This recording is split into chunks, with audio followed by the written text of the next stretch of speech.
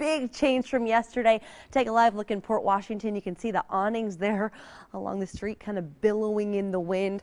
There's some traffic out there, but temperatures certainly cold. 10 right now in Port Washington. Add in that wind, about sustained right now around 26 miles an hour, and it's going to feel even colder. Milwaukee County 11 from Glendale down through Shorewood down to Oak Creek, and in the city a little bit cooler away from Lake Michigan, but not a whole lot. Wauwatosa, you're at 10. Similar story in Brown Deer.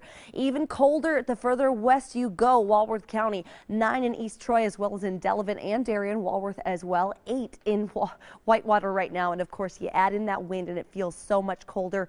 Feels like 7 below in Milwaukee. Feels like 12 below in Waukesha and West Bend, 10 below in Whitewater, and 7 below is what it feels like in Kenosha. We're going to see those wind gusts today topping 35 miles an hour at times. We've already had that so far in Waukesha, Port Washington, 38-mile-an-hour wind gusts in Sheboygan as well as in West Bend.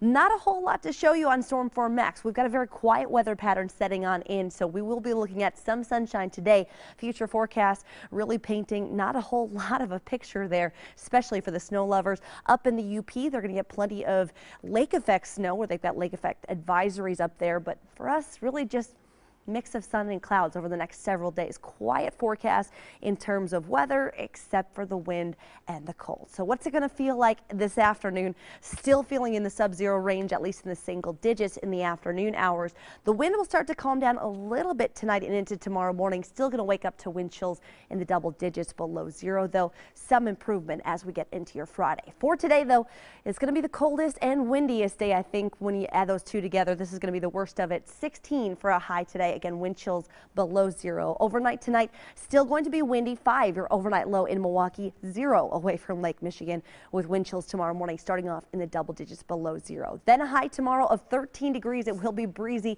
and cold, but the winds start to calm down a little bit heading into your Friday. High of 15, then up to 16 with less wind on your Saturday. Sunday, Packer Sunday, up to 18 with mostly sunny skies. Then we get the 20s and 30s back into the forecast heading into next week with the